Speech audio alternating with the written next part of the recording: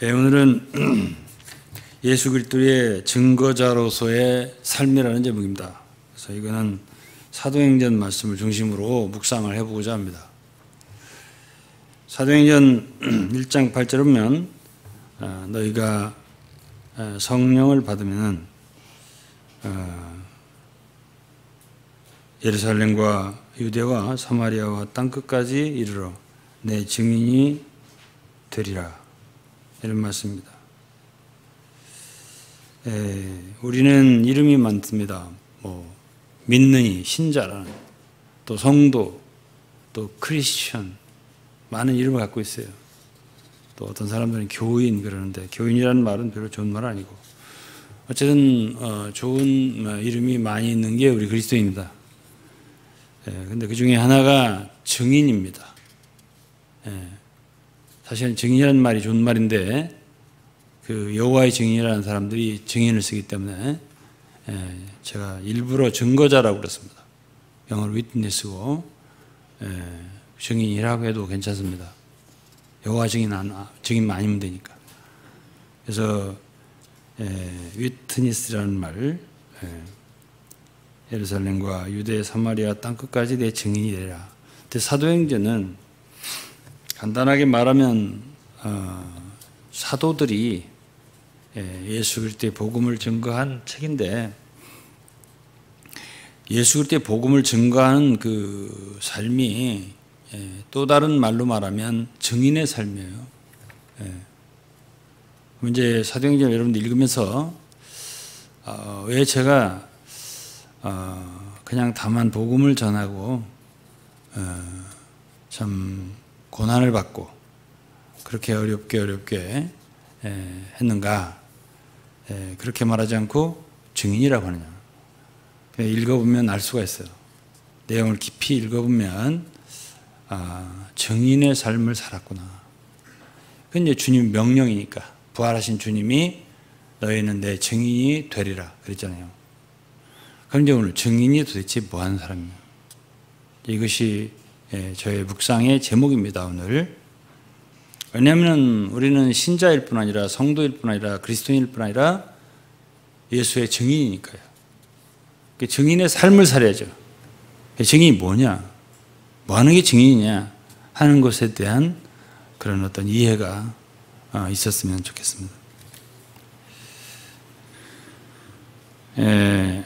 첫째로는 우리가 성경을 읽고 이해할 때 이런 게 있어요. 예수 그리스도께서 이렇게 행하신, 그분이 고난을 당하시고 십자가에 죽으시고 부활하시고 승천하시고 이런 모든 그리스도께서 하신 거 있잖아요. 그런 모든 것이 어떤 사람들은 자기도 그렇게 해야 되는 줄로 생각하고, 그렇지만은 예수 그리스도를 따른다, 따라서 행한다, 따라서 어떤 사람들은 자기들도 십자가에 못 박히는 흉내를 내는 사람도 있어요. 그렇게 해야만 되는 게 아니고, 먼저는 우리가 주님과 연합하는 거예요. 더 쉽게 얘기하면 그리스도는 몸의 머리가 되셨어요. 그래서 우리는 머리가 얻은 것을 몸이 얻는 거예요. 이거는 굉장히 중요한 얘기를 제가 하고 있어요. 그러니까 예수 그리스도는 승천하셔서 몸의 머리가 됐어요. 교회라고 하는 건 그리스도의 몸인데,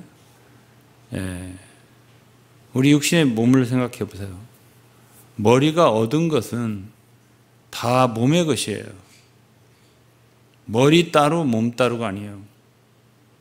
그래서 그리스도가 머리가 됐다는 것은 그리스도가 이 세상에 계시면서, 아니, 그분이 가지신 것, 그분이 이루신 것, 성취하신 것, 모든 것이 우리의 것이 되게 한 거예요.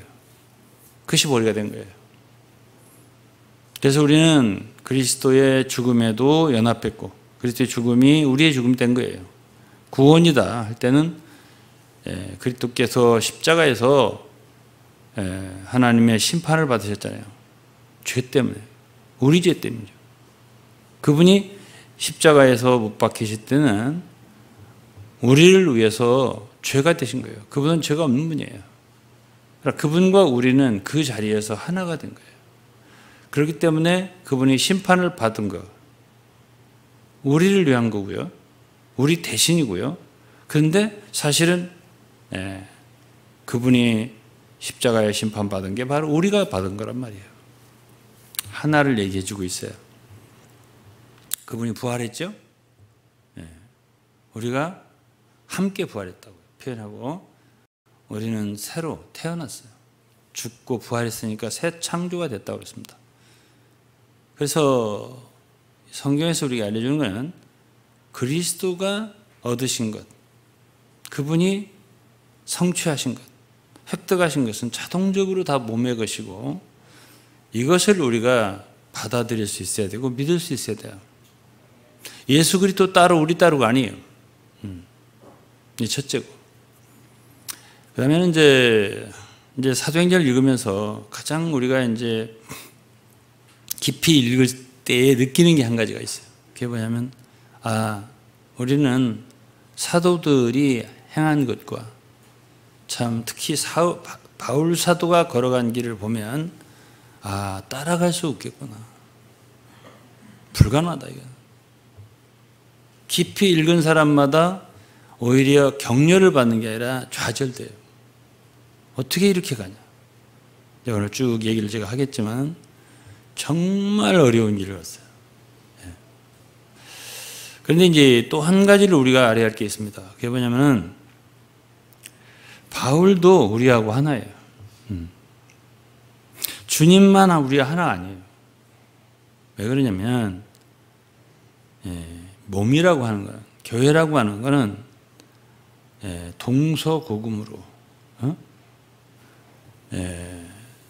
고대로부터 지금까지 모든 그리스도 안의 성도, 사도, 신자들 다 몸의 일부예요. 지금 현재 우리 교회만 교회가 아니에요. 모든 거듭난 신자들은 다 이미 갔어도 교회예요. 그들이 그리스도의 몸이라고 하는 거예요. 몸이 하나예요. 둘이 아니에요. 한 몸이기 때문에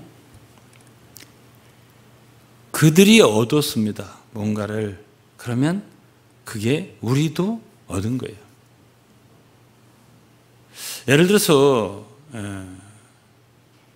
오늘날 몸이 좀 안 좋아요. 약해졌습니다. 감기가 들어서요.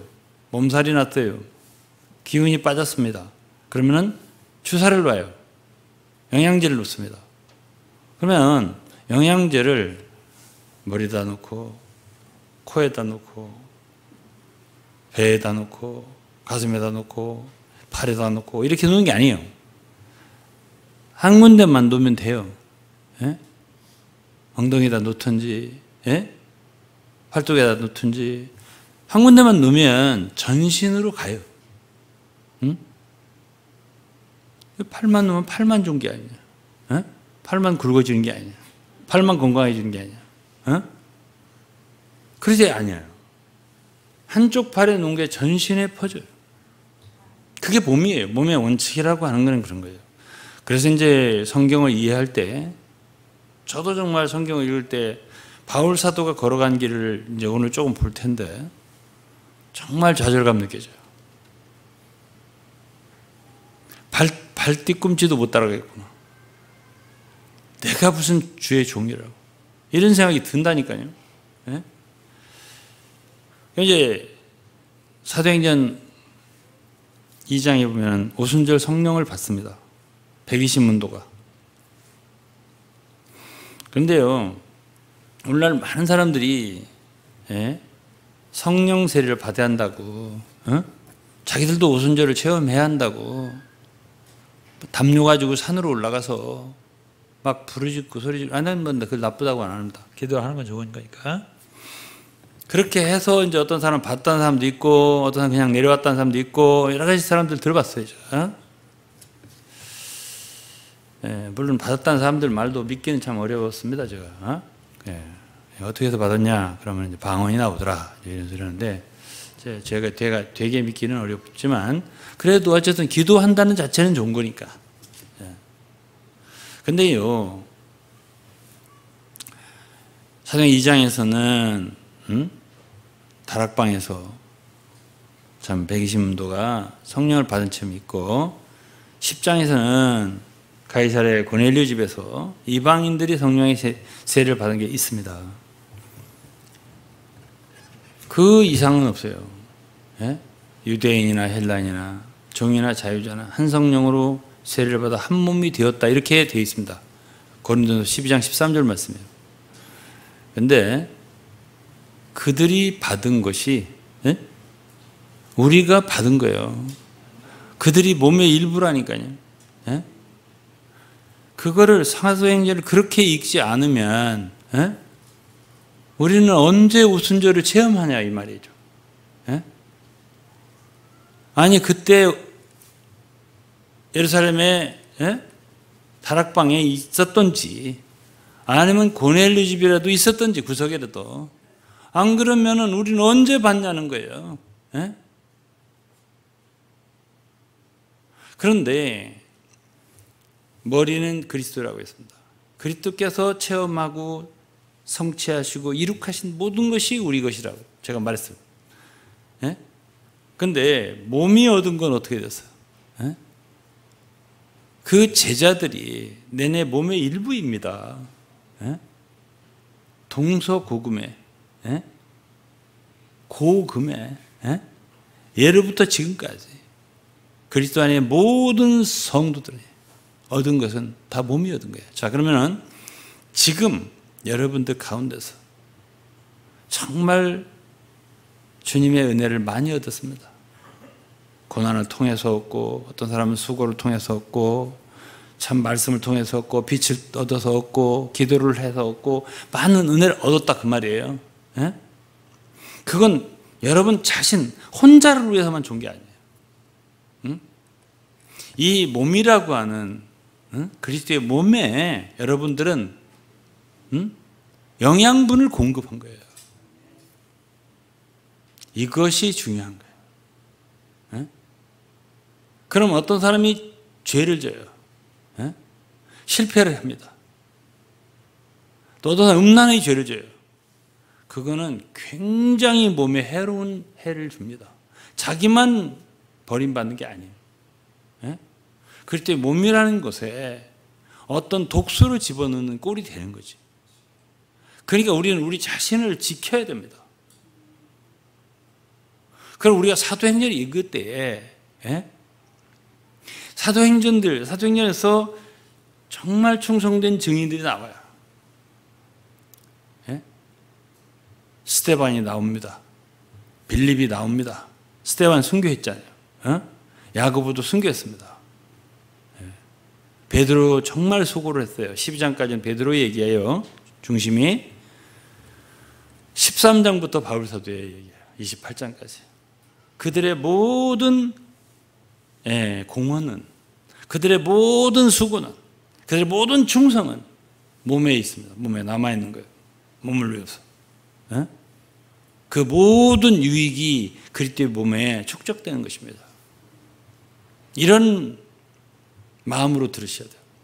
그렇기 때문에 이 몸이라고 말할 때 고린도 12장에는 한 사람이 영광을 받으면 모든 사람이 함께 즐거워하고 함께 영광을 얻는 것이 되는 거고, 한 사람이 고통을 당하면 모든 사람이 고통을 당하는 거예요.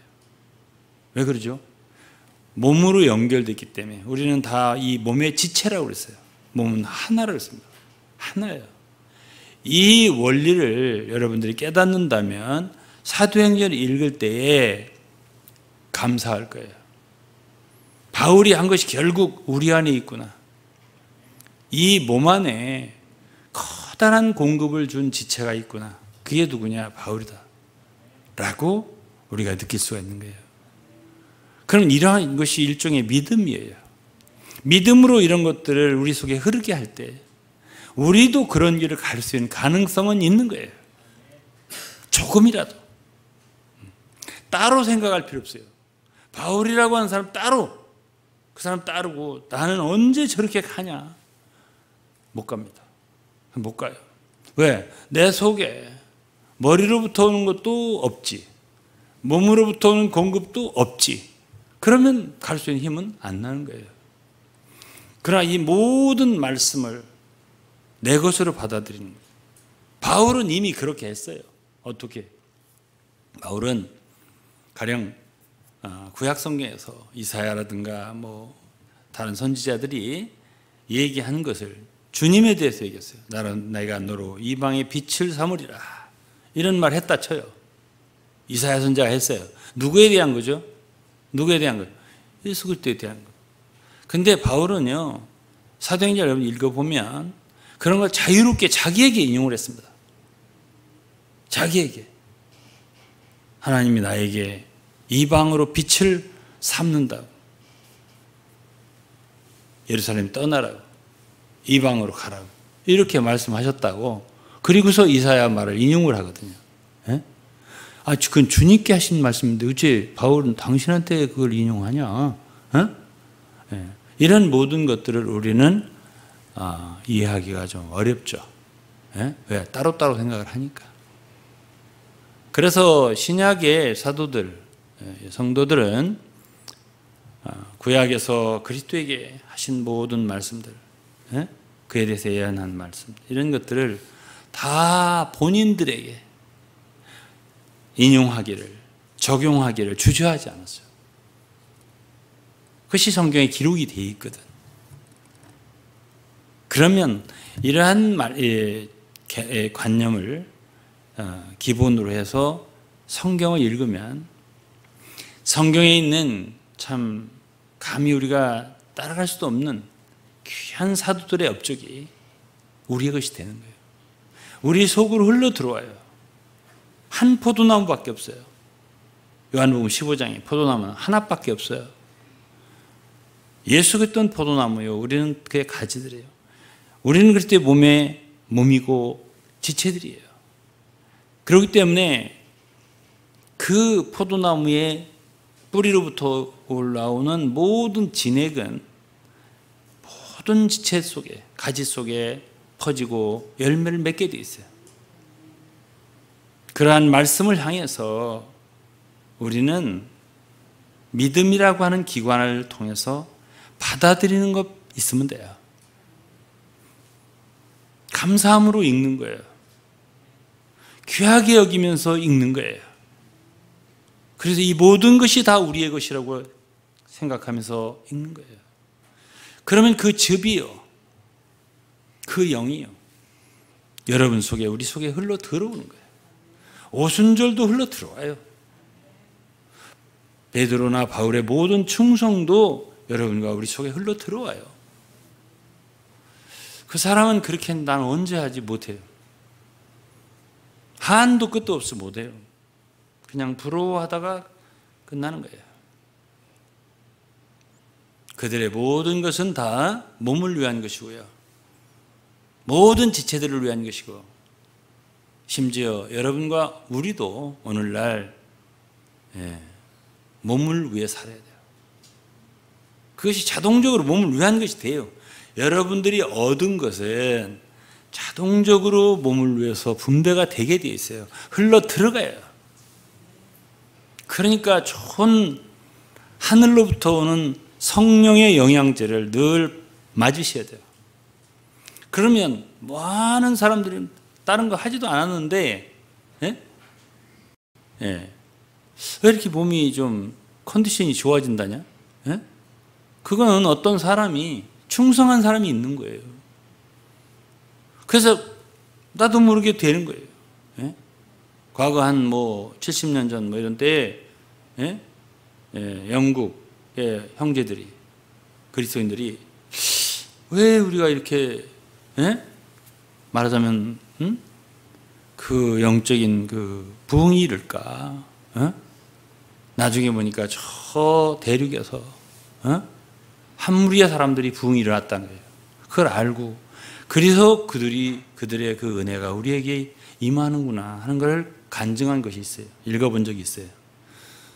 그래서 이게 몸이라고 하는 건 너무나 비밀스러워서요. 그렇게 연결되어 있습니다. 이것을 안다면 우리가 사도행전 읽을 때 저처럼 좌절하지 않고 읽을 수 있어요. 저는 좌절스럽더라고요. 진짜 읽으면서 진짜 발뒤꿈치도 못 따라가고 난 뭐야 이렇게. 그런 한면으로 우리는 참 사모한 마음으로 읽고 우리하고 너무 너무 다르다. 사실이에요. 그렇게 느껴져요. 읽으면서. 그렇지만 그래도 또 다른 면에서 우리는 그리스도 안에서 한 몸이기 때문에 하나이기 때문에 그 모든 얻은 것들이 우리의 유산이 된 거고요. 우리 안에 역사할 수 있는 자산들이 되었다 하는 걸 아시기 바라면서 오늘은 이제 사도 바울의 전도 여행이 13장부터 1차, 2차, 3차 이렇게 해서 끝나요. 3차의 전도 여행을 제가 좀 이렇게 중심으로 좀 살펴보겠습니다. 3차의 사도행전의 3차 전도 여행은 18장, 사도행 18장 23절부터입니다.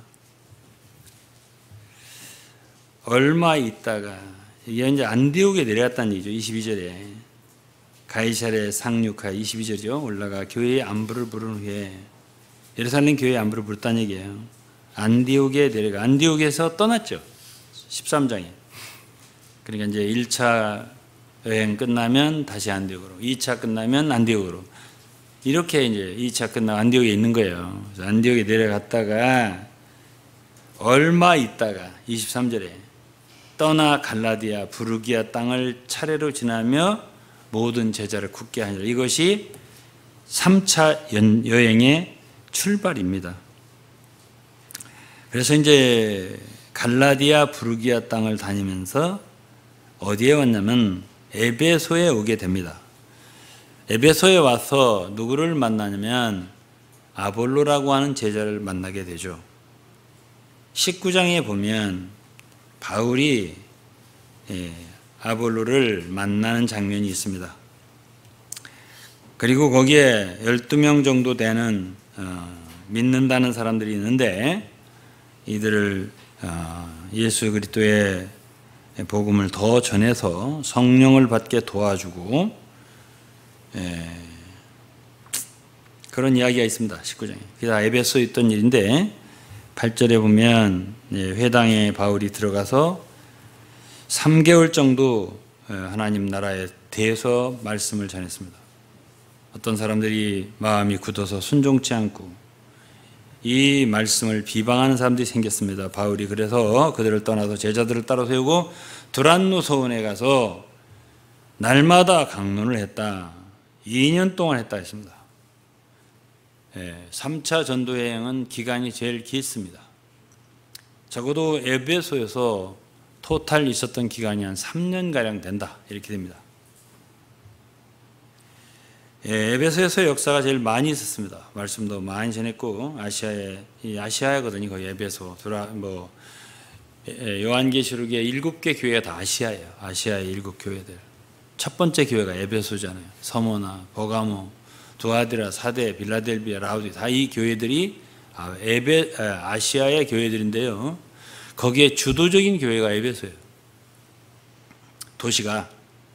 거기서 바울이 제일 심혈을 기울여서 사역을 했어요. 말씀을 전하고 에베소에서. 그래서 아시아의 많은 사람들이 거기에 와서 바울의 말씀을 들었다고 되어 있어요. 그래서 교회들이 생겨나는 하나의 참 동기가 되고 그런 기반이 된 도시 에베소입니다. 그래서 이제 에베소에 있었는데요. 에베소에서 있으면서 21절에 보면 19장 21절에 보면 바울은 에베소에서 이제 거의 다 됐어요. 마음이 거의 다 됐다. 그래갖고 20절에 보면 꼭 한 단계가 끝날 때마다 사도행전에서 주의 말씀이 힘이 있어 흥왕하여 세력을 얻으니라 이 말이 꼭 있어요. 한 단계의 사역이 마무리될 때마다 이 말이 꼭 있어요. 예루살렘 끝났어요. 그 다음에 유다 끝났어요. 사마리아 끝났어요. 또 땅끝까지 이제 이렇게 가는 건데 한 단계 한 단계 마무리할 때마다 하나님의 말씀이 흥왕하여 더하더라. 이런 말씀 꼭 있어요. 그렇다면 아시아에서 이제 바울이 어느 정도 복음 전파가 마무리됐다라는 걸 이해할 수 있죠. 예? 그리고서는 이제 다른 쪽으로 마음이 돌아가겠죠. 예? 어디로 가냐? 21일이에요. 이 일이 다 된 후 바울이 마케도냐와 아가야로 다녀서 예루살렘에 가기를 경영하여 가로되 내가 거기 갔다가 후에 로마도 보아야 하리라. 결국 가고 싶은 데가 어디죠? 예루살렘. 그 다음에 어디까지 가고 싶죠? 로마까지. 이 말이 결국 바울 사도의 마지막 3차 여행을 예루살렘 간 걸 4차 여행이라는 사람도 있어요. 그렇지만 결국은 이 이야기로 끝이에요. 예루살렘에 가서 죄수가 되어 체포가 되고 로마의 죄수로 가서 거기서 복음을 전하고 끝나는 거 사도행전 28장 마지막 절이죠. 그렇게 됩니다. 그럼 어디서 그런 마음이 결심을 했냐?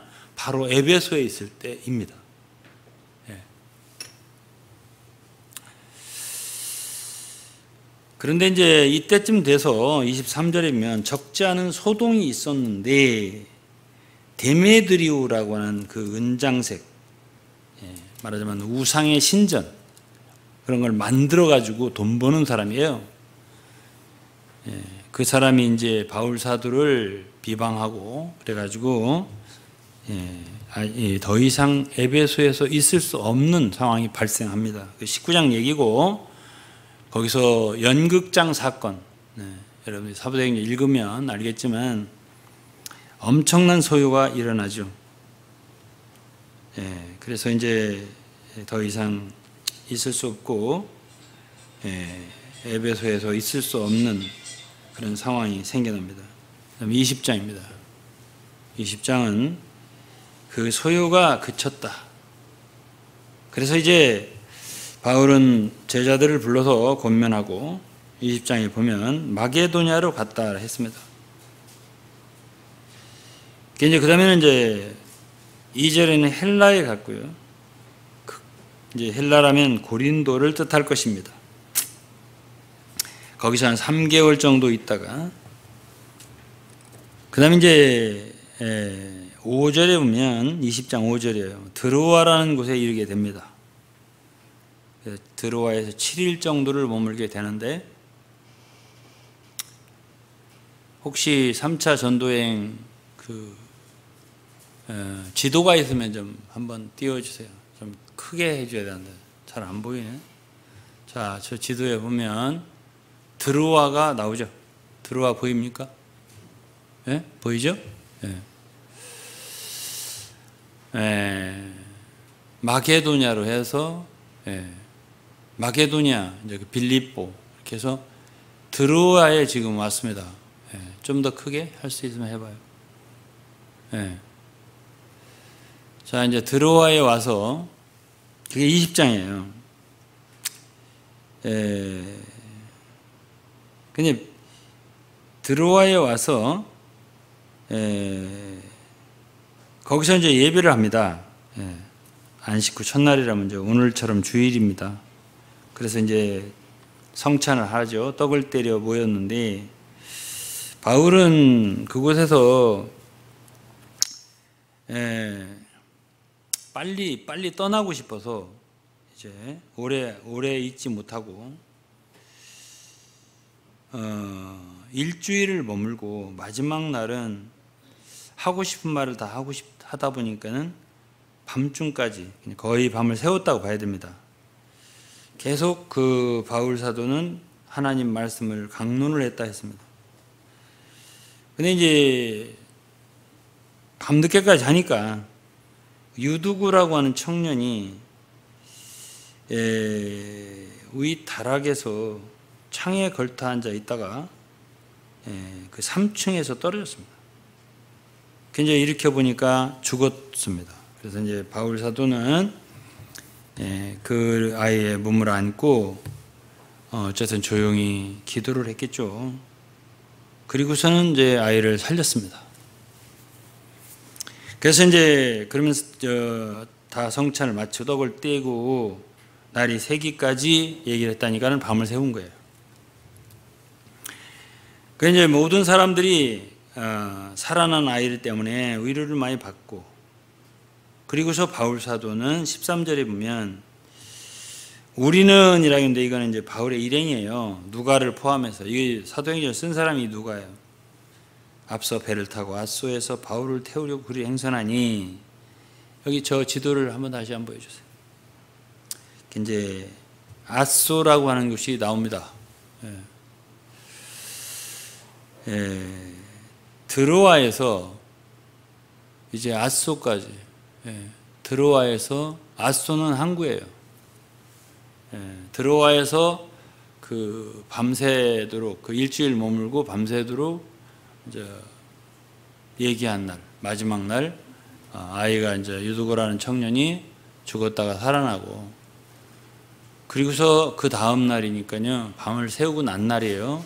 그래서 바울은 드로아에서 앗소까지 자기는 도보로 갈 테니까 여러분들은 배를 타고 가십시오. 이렇게 해가지고 일행들을 다 보내고, 13절을 보세요. 우리는 앞서 배를 타고 앗소에서 바울을 태우려고 그리로 행선하니 이는 자기가 도보로 가고자 하여 이렇게 정하여 준 것이라. 그래서 이제 사도 바울은 앗소까지, 드로아에서 앗소까지 키로수가 34km예요. 조금 더 멀다고 하는 사람도 있는데 최소한 34km예요. 34km를 바울은 걸어가겠다. 그러니까 여러분들은 배를 타고 가서 우리는 앗소에 가서 만납시다. 이렇게 된 거죠. 그럼 이제 학자들마다 왜 바울 사도는 그때 드로아에서 밤을 새웠잖아요. 피곤할 텐데 거기서부터 앗소까지 걸었을까, 이런 추측을 많이 해요. 저도 이 생각을 많이 했습니다. 적어도 한 10시간은 걸었을 거라고 생각을 해요. 34km. 왜 걸었을까? 힘들 텐데. 저는 그렇게 생각합니다. 혼자의 시간을 갖고 싶었을 것이다. 그리고 지금 바울 사도의 사역으로 말하면 가장 중요한 시점이에요. 가장 중요한 결단을 해야 하는 시점이에요. 그래서 저는 이제 쭉 이런 사도행전 읽으면서 어떤 생각을 하게 되냐면, 정말 좋은 그리스도인이 되려면 사람이 깊어야 한다는 생각을 해요. 그리고 이제 쭉 읽어보면 알지만은, 여러분 바이블 뷰가 나오면은 9월달에 나올 거예요. 꼭 읽어보세요. 창세기부터 계시록까지. 정말 사도행전 하나만 읽어도 책값은 뽑을 거예요. 너무 좋아요. 거짓말이 아니에요. 또 성경을 읽는 거 또 달라요. 약간씩 설명을 부과하기 때문에 그래요. 그렇지만 전체가 한 600페이지가 안 되니까 창세기부터 계시록까지 최소한도 부지런히 읽으면 한 2주면 다 읽을 수 있어요. 그게 얼마나 좋아요. 그래서 저는 할 수 있는 게 이것밖에 없다 이렇게 생각을 해요. 밤새 밤을 새운다든지 뭐 34km 걷는다든지 난 못하는 것 같아요. 못해. 난 솔직히 못하면 못한다고 해야죠.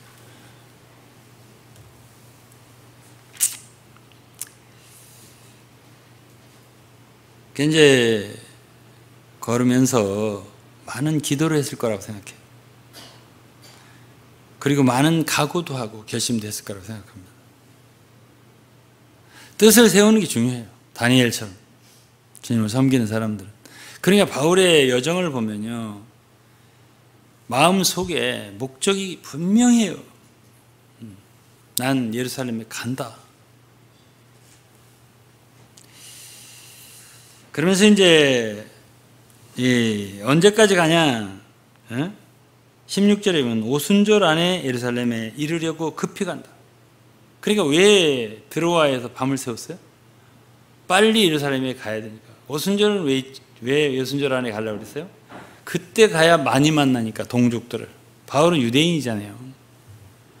그러니까 이방에 다니면서 교회를 많이 세웠지만 속에서 내려지지 않는 부담이 있는 거예요. 한 가지가 뭐예요? 동족 이스라엘. 로마서로 보면 잘 나오죠. 9장에 보면. 내가 정말 내 동족 유대인들을 생각하면 잠이 안 온다. 에? 내가 그리스도에 끊어질지라도 그들이 구원을 좀 받았으면 좋겠는데, 이들이 이렇게 완고하단 말이죠. 이 부담이 내려가지 않습니다. 바울이 가고 싶은 거지. 사람이 좀 많이 모일 때 그때 가고 싶은 거예요. 그래가지고 밀레도라는 곳에 이르러서 에베소에 사람을 보내가지고 장로들 오게 합니다. 19장에 에베소에 있었잖아요. 3년 있었잖아요.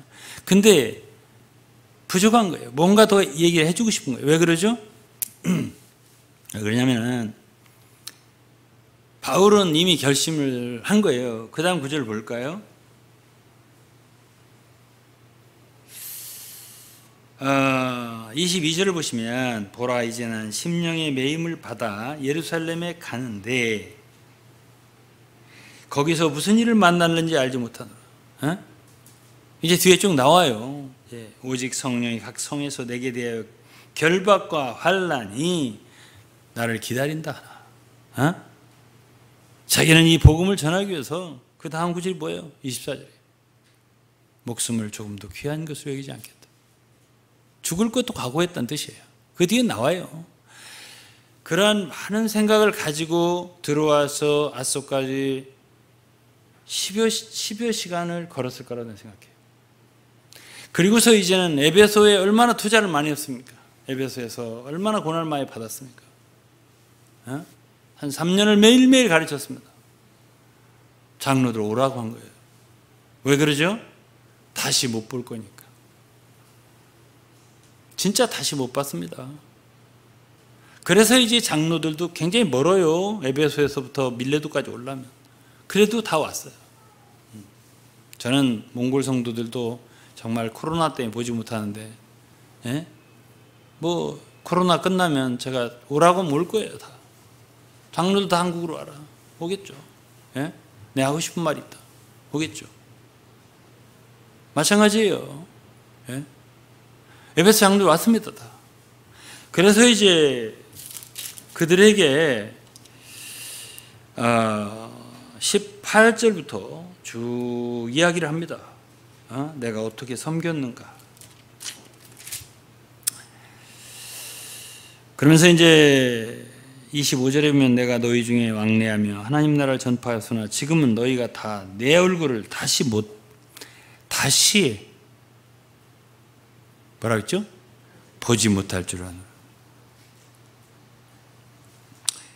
그러므로 오늘 내가 너희에게 증거하노니 모든 사람의 피해에 대하여 내가 깨끗하다. 왜? 나는 선지자로서 모든 말을 다 하나님 주신 말을 너희에게 전했기 때문에. 그러면서 이제 장로들에게 참 권면하는 얘기를 하죠. 내가 아무의 은이나 금이나 의복을 탐하지 않았다. 나는 정말 이 손으로 나와 동행들의 쓰는 것을 당하고 손으로 일을 했어요. 데살로니가서도 그랬어요. 쭉 얘기를 들어보면 일주일 동안 일을 하는 거예요. 매일매일 일을 하는 거예요. 텐트 만든 일을 하는 거예요. 고린도에서도 그랬어요. 그러고서 안식일 날 하루 이제 쉬어야 되는 날이니까 회당에 가서 사람들에게 복음을 전하고 일을 한 거예요. 그러면서 교회를 세운 거예요. 제가 못 따라가요. 아예 못 따라간다고 하잖아요, 제가. 기회가 없어서 일도 못하고. 안 돼요. 정말 신실한 사람이에요, 사도 바울은. 따라갈 수가 없어요. 그러니까 이제 그러면서 이제 범사에 자기가 모본을 보였다 했어요. 35절에 모본을 보였으니, 예? 약한 사람들 돕고 너네들도 사람들에게 좀 이렇게 주라고, 주는 게 받는 것보다 복이 있다, 이런 소리를 하고 무릎 꿇고 기도했어요. 36절. 37절은 다 크게 울었다 했습니다. 다 크게 울었다.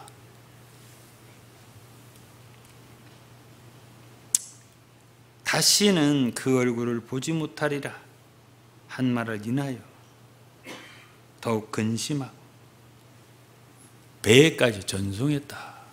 이것이 20장 얘기입니다. 이제 21장에 보면 이제 바다를 가서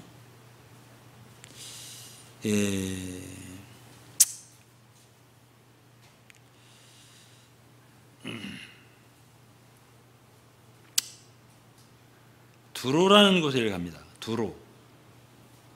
거기에도 또 제자들이 있어요. 그래서 한 일주일 동안 머물고, 거기에 두로에 있는 성도들도 바울대로 예루살렘에 들어가지 마라 이렇게 이제 하고,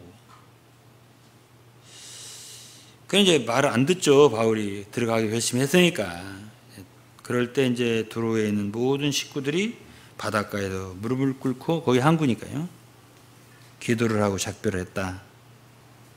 그런 다음에 이제 두로에서 이곳저곳 지나서 8절에 보면 가이사랴라는 곳에 가게 됩니다.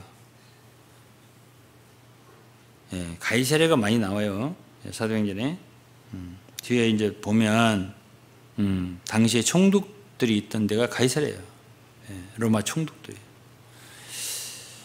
가이사랴에서 2년 동안 구류되어 있습니다. 바울 사도가. 벨릭스라고 하는 총독 아래서. 근데 어쨌든 가이사랴에 왔을 때 가이사랴에도 성도들이 있어요. 빌립 있죠? 전도자, 집사 빌립. 전도자죠. 사마리아를 전도했던 사람이. 그 빌립에 4딸이 있는데 다 처녀고 다 선지자예요. 예언을 해요. 그 다음에 거기에 또 아가브라고 하는 선지자가 있습니다. 예? 유대에 큰 흉년이 될 거다 이렇게 예언했던 사람 있잖아요. 그 사람이 또 거기 있는데 바울의 띠를 갖다가 띠고 가지 마라. 이런 사람이 가면 유대인들이 당신을 이렇게 체포를 해가지고, 이 띠임자를 체포해가지고 이방인들에게 넘겨준다. 그렇게 이제 말리는 거예요. 다 두로에서도 말리고 가이사랴에서도 말리고 형제들이 다 말리는 거예요. 들어가지 마라. 큰일 난다고. 잡힌다고. 이렇게 말합니다. 그때 이제 13절에 바울이 그럽니다. 바울이 대답해 너희가 어찌하여 울어? 내 마음을 상하게 하느냐? 난 주 예수의 이름을 위하여 결박뿐 아니라 죽을 것도 각오했다. 예루살렘에 가서 죽을 것도 각오했다. 드로아에서 아소까지 그렇게 하루 종일 걸으면서 무슨 생각을 했겠습니까? 에? 무슨 마음을 먹었겠습니까, 바울이?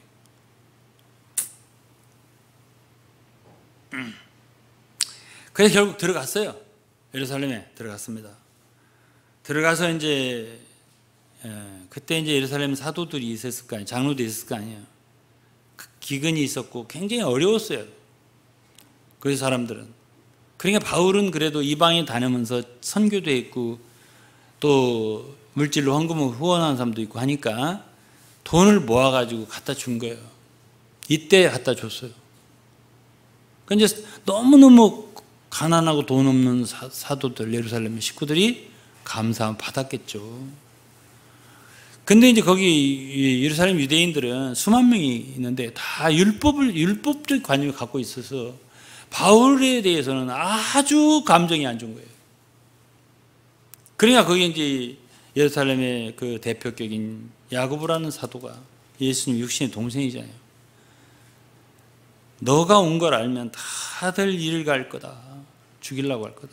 그러니까 성전에 가서 여기 몇몇 사람들 좀 머리 깎을 사람들 있으니까 결례를 지낼 데리고 가서 좀 하면 그러면 결례 예식을 하는 가운데서 바울도 율법을 지키는 사람이네 이럴 수 있으니까 해라 하니까 바울이 또 그 말을 들었어요.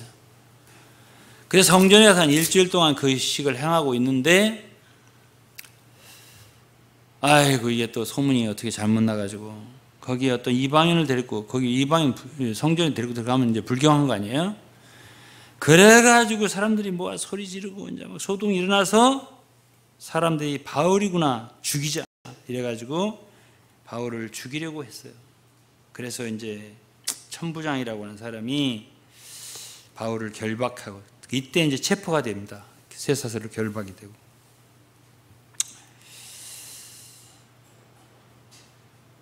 그래서 이제 사람들한테 막 얻어맞고 뭐 별 난리를 다 나고, 이제 그러니까 천부장이 이 사람을, 바울을 체포를 해서 못 때리게 사람들이 해가지고 데리고서 영문으로 들어가는데, 바울이 말을 하는 거예요. 천부장한테.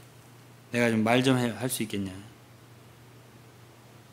나 좀 말 좀 하게 해달라. 그 이제 그 천부장하고는 헬라어로 하는 그리스 말로 하는 거예요. 그 이제 그래, 천부장 허락을 했습니다. 말해봐. 층대에 이제 올라갔어요. 층대에 올라가서 좀 높은 데 올라가서 말을 하라고 하니까, 바울은 이중 언어를 할 수 있었던 실력자예요. 히브리어를 할 수 있었단 말이에요. 그러니까 이제 유대인들은 히브리어를 다 하잖아요. 그래서 22장이 히브리어로 얘기를 쭉 하는 거예요. 조용한 거예요. 유대인들이 무슨 소리를 하는, 또 히브리어를 하니까. 그러면 이제 3절부터 간증을 하는 거예요. 22장. 네? 자, 시간이 많이 돼서 이제 뭐 줄여야 할 것 같습니다. 한 1시간 더 하면 참 얘기하고 싶은 거 다 하겠는데, 또 다음에 또 시간이 있으면 하죠. 결국은 이제 바울 사도는 자기가 유대교에 있으면서 여러분들과 똑같았다. 예수 믿는 사람들을 핍박하고, 4절에 그랬잖아요. 이 도를 핍박하여 사람을 죽이기까지 하고 남녀를 결박하고 옥에 넘기고. 그런데 그때도 다메섹에 있는 그리스도인들을 잡으러 가는데, 하늘로부터 오종인데 큰 빛이 나를 둘러 비치면서 소리가 있더라고. 사울아 사울아 왜 나를 핍박하냐. 아, 누구십니까? 내가 핍박하는 예수다. 내가 예수를 만났다고. 나는 그 이단인 줄 알았다. 예수 믿는다는 사람들 죽었잖아. 끝났잖아 다. 근데 하늘로부터 그 예수는 죽고 끝난 게 아니라 하늘에 계시더라. 나에게 소리를 하더라. 내가 그분과 대화를 했다. 그리고 그때 나는 눈을 멀었었다. 이게 이제 사도행전 9장 얘기인데요. 이 얘기를 2번, 3번 합니다. 기회가 있을 때마다 이 얘기를 하는 거예요. 나도 여러분하고 똑같았다. 그냥 하나님을 만났단 말이야. 주 예수를 만났어. 그분은 부활하셨고 살아계시단 말이야.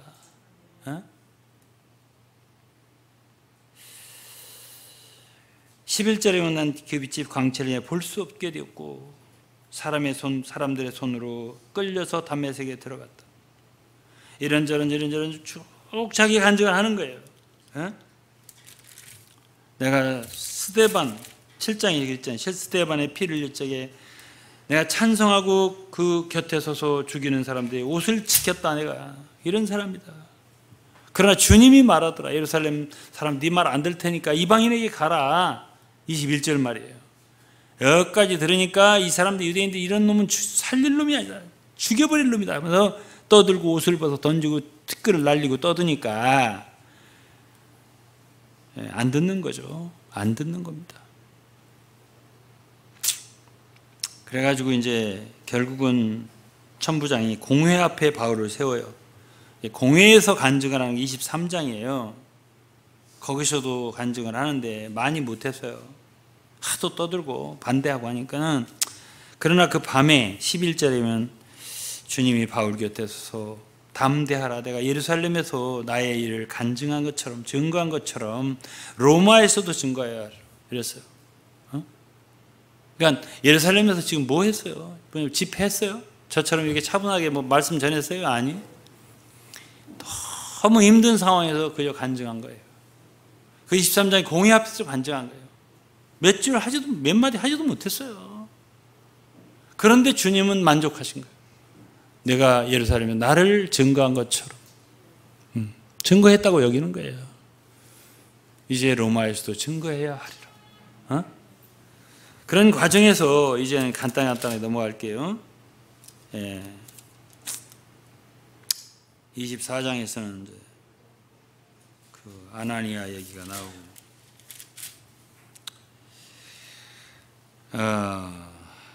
이제 24장 마지막 부분에 보면 벨릭스가 나오고, 24장에서도 간증을 합니다. 유대인들 앞에서, 총독 앞에서, 벨릭스 앞에서죠. 간증을 해요. 여기도 같은 얘기예요. 같은, 바울은요 자기의 경험한 거 얘기해요. 주로 어디서 경험했죠? 다메섹 도상에서요. 다른 얘기 안 해요. 그리고 예수에 죽었다가 부활한 이 사실을 왜 못 믿을 걸로 여기냐고 자꾸만 이 세례를 하거든요.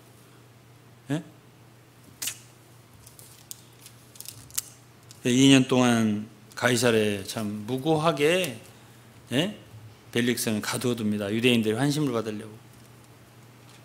그 다음에 이제 베스도라고 하는 총독으로 바뀌죠. 그러니까 이제 유대인들은 또 베스도한테 가서 바울을 내놔라 하고서 또 고소를 하는 게 나옵니다.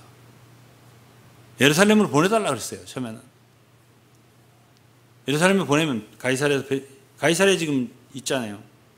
예루살렘에 있던 바울을 죽이려고 하니까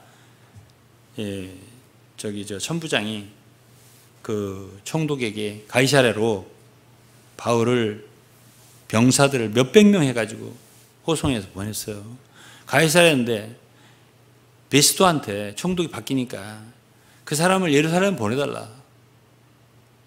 우리가 좀 따져야 되겠다. 그러면 그 가이사랴에서 어디까지 그 예루살렘 오는 과정에서 매복하였다가 죽여버리려고 계속 죽이려고 그랬어요. 한 40명 정도 유대인들은 바울을 죽이기 전에는 밥 안 먹겠다. 이런 사람들이 나타날 정도로 그랬습니다. 그래 예루살렘에 잡혔을 때는 공회로 보내달라. 예루살렘에서 잡혀있을 때는 공회로 보내달라. 왜? 공회로 오는 과정에서 죽이려고. 계속 그렇게 했습니다. 그런 과정에서 사도 바울은 어떻게든지 간증 한마디씩 하는 거예요. 그런 과정에서 자기를 증거하는 거예요. 예수 만난 즉 증거를 하는 거죠. 26장에서는 아그리빠 왕과 많은 사람들이 있는데서 고관 대작들이 다 있는데요. 왕과 왕후 그리고 또 누구예요? 베스트 총독. 이 모든 사람들이 있는 데서 얘기를 하는 거예요. 엄청난 간증을 자기 하는 거예요. 다 얘기하는 거예요. 자기. 26장 읽어보면 감동적이에요. 그래야 베스트 총독이라는 사람이 야 바울아 너 미쳤구나. 너 많이 학문을 배우더니 너 미쳤네. 그러니까 이제 바울 사도는 이제 이게 체포된 상태입니다. 체포된 묶인 상태란 말이에요. 그런 상태에서 다 얘기하는 거예요. 또 얘기하는 거예요. 그 얘기를. 그 다메섹에서 주님 만난 거. 왕이여 때가 정오나되어서 길에서 보니까 하늘로부터 해보다 더 붉은 빛이 나와 내 동행들을 둘러 비치더라. 히브리 방언으로 말하더라는 거예요. 주님이 예수님이 사울아 사울아 어찌 나 핍박하네. 이 간증을 2번 3번 해요. 기회가 있을 때마다. 그러니까 예수님이 그러더라. 내 2발로 서라. 내가 너를 나의 사역자와 증인을 삼아야 되겠다. 이렇게 말을 하더라. 내가 그래서 이 하늘에서 보이신 이 상을 거스르지 않고 내가 높고 낮은 모든 사람에게 내가 이걸 간증하는 거다라고 이제 바울이 말을 합니다. 내가 뭘 얘기하냐? 그리스도가 고난받고 죽은 자 가운데도 먼저 다시 살아서 부활하신 것을 전하는 거다. 베스도는 당신은 총독은 내가 미친 게 아닙니다. 참되고 정신 차린 말을 하는 겁니다. 왕께서도 이 일을 아실 겁니다. 알아요. 좀 아는 사람입니다. 베스도도 알고. 이 일은 한편 구석에서 일어난 일이 아니에요. 아그리빠 왕이여 선지자를 믿으십니까? 내가 믿으신 줄 아닙니다. 아그리빠 그랬어요. 네가 적은 말로 나를 그리스도인 되게 하려고 지금 하냐? 에? 그러니까 바울이 그래. 내가 말이 적으나 많으나 당신뿐 아니라 오늘 이 말을 듣는 모든 사람도 내가 이렇게 결박된 것 외에는 나와 같이 되기를 하나님께 원합니다. 이렇게 말을 하지. 그리고서는 이제 베스도라고 하는 사람은 유대인들의 환심을 살라고 너 그러면 예루살렘 가서 참 심판받기를 원하냐? 아니라고. 나는 가이사에게 호소한다 했습니다. 그래 그럼 가이사에 가라 해서 이제 로마로 가게 되는 거예요. 로마로 가는 게 이제 죄수의 몸으로 이제 배를 타고 가면서 여러분 잘 아시다시피 이제 광풍을 만나고 참 2주 이상을 광풍을 만나서 풍랑 속에서 거의 죽을 뻔하고 배도 다 부서지고 어떻게 간신히 멜리데라는 섬으로 와서 거기서 이제 여러 가지 일이 있고 한 3개월을 거기 있었습니다. 멜리데라는 섬에서 겨울을 지나고 알렉산드리아라는 어떤 배를 타고 이제 항해를 해서 어디로 갔어요? 이제 보디올이라는 곳에 이탈리아. 제가 거기 가봤습니다. 뽀쭈올리라고 해. 지금은 보면은 바다 항구인데요. 아 일이 들어왔겠구나 배가. 그걸 보겠더라고요. 그래서 제가 사진을 찍은 게 있어요. 거기서 이제 형제들이 이제 로마에 형제들이 있었어요. 그러니까 이탈리아에 그 당시에 형제들이 맞으러 나와서 걔 안부를 전해주고 그러면서 삼관이라고 하는 도시가 있고 들려서 로마로 가는 과정까지 로마에서 세례를 얻어서 어쨌든 한 2년 동안 복음을 전했다 하는 것으로 뭐가 끝나죠? 사도행전이 끝나요. 뭐 자세하게 말할 시간이 없어서 이렇게 짧게 합니다. 그러나 어쨌든 바울은 그 길로 제가 볼 때는 자유의 몸이 잠깐 됐을 것 같아요. 왜냐하면 2년이라고 했으니까. 어쨌든 2년 후에 누가가 이걸 썼을 거 아니에요. 예? 잠깐 자유의 몸이 됐다가 다시 체포됐을 거라고 학자들 다들 얘기해요. 그래서 마지막 체포되어서 로마 감옥에 다시 재수감돼서 쓴 서신을 디모데 후서라고 그래요. 그러면 그때 당시 황제가 누구냐? 네로예요. 네로. 가장 나쁜 놈이에요. 나쁜 놈이라고 하면 바울이 뭐라고 하겠네 나한테. 권세자들을 존중하라 그랬으니까. 네로입니다. 그렇게 악한 사람입니다. 이 세상에 그렇게 악종이 없습니다. 더럽고 추악하고. 그 사람 앞에 섰을까? 난 섰다고 생각합니다. 황제의 판결을 받기 원합니다. 그렇죠? 네로 앞에 섰을 거다. 만났을 거다. 왜 그러냐면 내가 가이사 앞에 서야 하겠고 이건 하나님 하신 말씀이니까요. 섰겠죠. 근데 그런 얘기는 안 나와요. 성경에 안 나와요. 그러나 교회 역사에 의하면 전승에 의하면 그는 네로에 의해서 순교했습니다. 로마에 화재가 있었고요. 그 사건으로 이제 핑계를 삼아서 당시의 기독교의 지도자였던 누구죠? 바울 사도를 처형해버리죠. 그 처형당하기 전에 마지막 자기의 편지, 유언 같은 디모데에게 쓴 것이 디모데 후서입니다. 바울은 내가 할 일 다 했다고 본 거예요. 내가 달려갈 길 다 달렸다. 선한 싸움 다 싸웠다. 나에게는 의로운 재판장께서 면류관을 주실 것이다. 너도 고난을 받으며 복음을 전하라. 주님이 곧 오신다. 그분 앞에 설 걸 생각하고 엄히 경고한다. 경계하노니 너는 말씀을 전파하라. 때를 얻든지 못 얻든지 항상 힘쓰라고 했습니다. 이게 디모데 후서입니다.